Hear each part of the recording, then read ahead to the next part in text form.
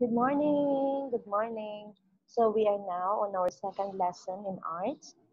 Okay, so second lesson in arts is family portrait. So I hope that you have your book with you. Go to page 115. Okay, open your book to page 115. Okay,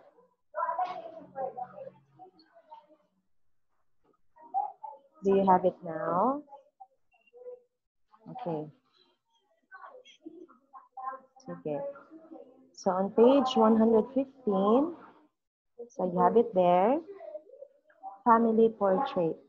You say family portrait, take a look, okay? So family portrait, so as you can see on page 115, oh, as you can see, di ba, naa siya yung mga figures, di ba?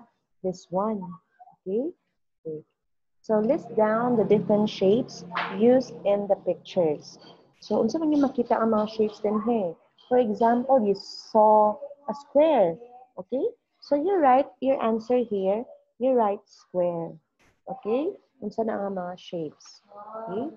If you are done, okay, you can do that activity later, okay?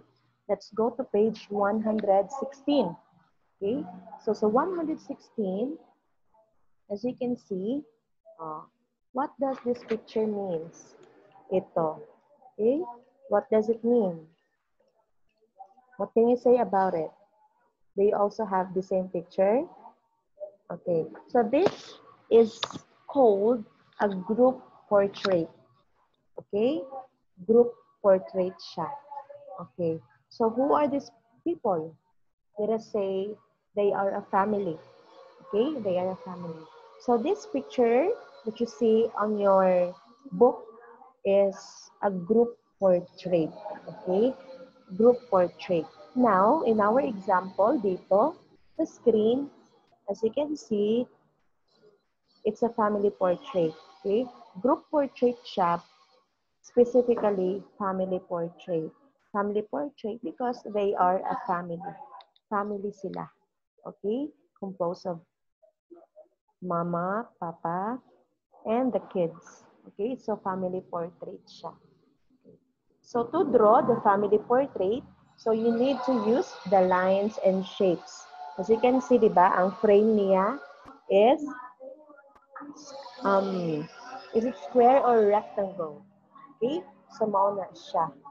Na siya ang, if you want to make a family portrait, so lines and shape are to be used. Okay? So we have straight lines, curved lines for the design, and also for the portrait of the people inside it. Okay. So, what do you mean by shape? So, pasabot siya shape the eye picture. Okay. So, we have here, to draw the family portrait, lines and shapes are used. Straight lines and curved lines form a shape. Just like these examples here, we have circle. Circle, use straight lines ba or curved line? Yes, curved line siya. Okay? How about triangle?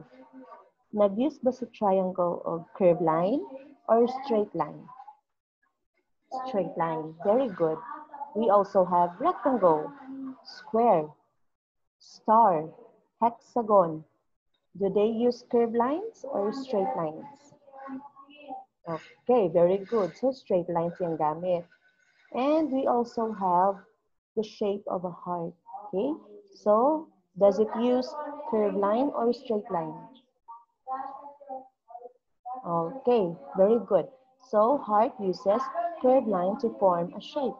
Okay, so from one point, pag draw ni mo ana, it meets the first point. Okay, nagtagbo ang duha ka point and it formed a shape.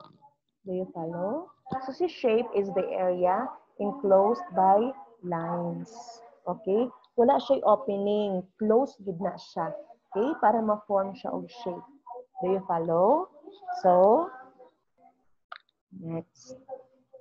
So here are the bigger examples of the shapes.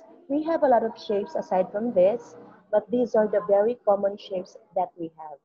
Okay? These are the common shapes that we have. So, We have here circle, triangle. So enclosed siya, meaning naka-close. Okay? Wala kayo makita nga open dan ha. We also have rectangle, square, star, hexagon, and heart. Do you follow? Okay. So now, if you don't have any questions about shapes, I want you to go to page 117.